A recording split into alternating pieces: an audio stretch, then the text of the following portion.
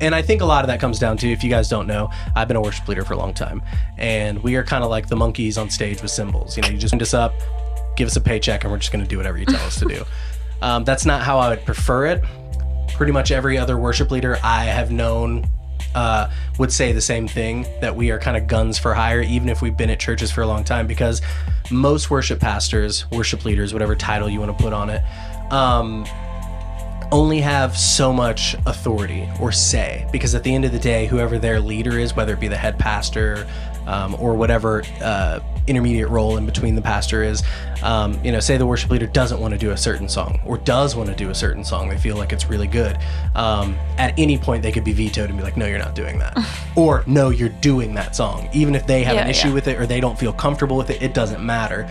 And that's why I say a lot of times we're like, you know, those wind up monkeys, we just got to play. You know, sometimes we just got to shut our mouths and do what we got to do. And that feels really yucky. Anybody I've talked to in those positions have said that, like, even if they didn't feel personally attacked by their pastor or their staff, it just made them feel gross. Like they were, at that moment, you kind of realize, like, oh, that's what I am here. Like, my opinion isn't valid, my input isn't valid. At the end of the day, I sing well, or I play guitar or keys well.